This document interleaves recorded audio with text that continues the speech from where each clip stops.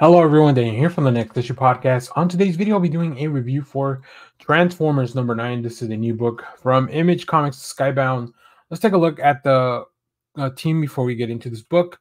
We, of course, have writer Daniel Warren Johnson with art by Jorge Corona, Mike Spicer on colors, letters by Wooton. And yes, of course, this is a continuation of the Energon universe with Transformers, G.I. Joe, and I don't know, maybe more stuff in the horizon. Let's talk about this issue. In this issue, the war on Cybertron on Earth converge in ways the Autobots and Decepticons never expected. So yeah, there's like a big... The Decepticons have kind of figured out like this giant portal to Cybertron, and now we are getting introduced to more characters. We're getting introduced to more stuff just happening, and just the war continues to escalate in ways that I would have never imagined. But the core of this book really still focuses on the individual characters, which I really appreciate. I think Daniel Warren Johnson is so good at capturing emotions from robots, and that's kind of a weird thing to say. But also, all this is just surrounded by amazing art because Jorge Corona just picked up right where Daniel Warren Johnson left off. They have a very similar style when it comes to the vibe of the book. I think the dynamics, like the dynamic fights, they can both really capture them. They are both working on the original GI1 designs of the Transformers, so that really makes it where the aesthetic feels very uniform. And although their approach is a little bit different, I think having Mike Spicer color everything, that also helps to maintain that through line. So I think this is very well done. I really enjoyed this issue. There's a lot of action, introductions to characters. I will give you a brief spoiler because it's in one of the variant covers.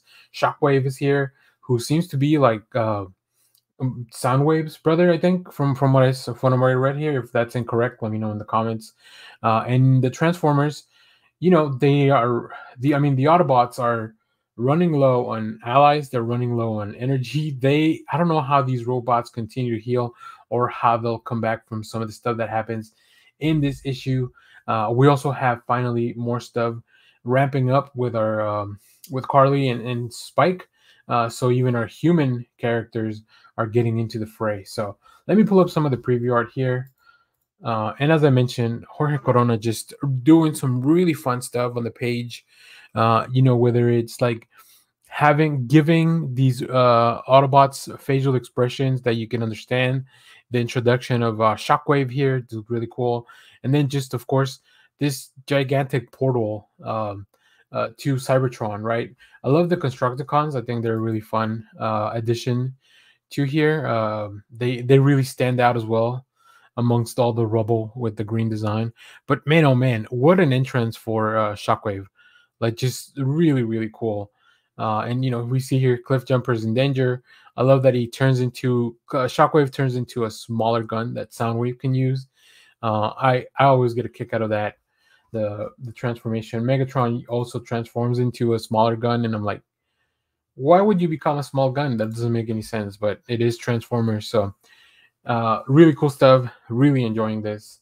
If you have read this issue, let me know what you thought about it down in the comments. As always, thank you for watching, everyone. Remember to share, like, subscribe, hit the bell so you know when we go live. That is most Saturdays, 10 a.m. Central Standard Time. Stay tuned. We have more comic reviews, trailer reactions, TV recaps, all that fun stuff here in the channel. Thanks for watching, everyone. Bye-bye.